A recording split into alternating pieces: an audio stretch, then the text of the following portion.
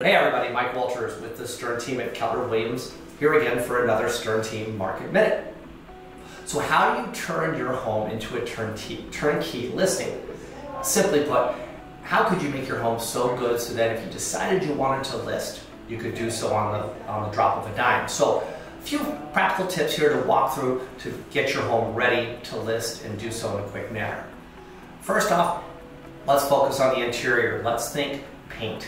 Right? New coats of paint do wonders for a house, and when you do that, you're giving a buyer sort of that newness, freshness feeling.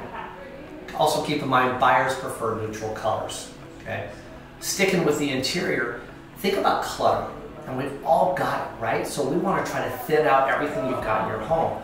That way we open up the imagination to the buyer that this could be their home.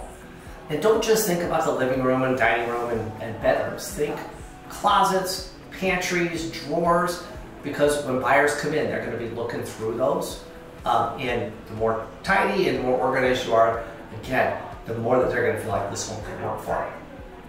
Finally, interior-wise, if you've got hardwood floors that maybe are a little older, consider refinishing those. Or if you've got carpet with some stains on it, spend a little bit of money. Call an expert to come out and get those stains out so that they look as good as new. Now, once the interior is done, on the exterior, the big thing we want to look for is curb appeal, right? So somebody pulls up in front of your house, they're looking at how the lawn looks. Is it green? Is it cut? Is it trimmed and edged? Do you have flower gardens? Are they healthy? Do they look good? Are they vibrant, right? When we do that, right, we are literally, before the person even comes into your home, we're presenting that first impression that's really hard to ignore. So if you have any other questions or want to talk about it further, give us a call, text, or emails, because we'd love to help.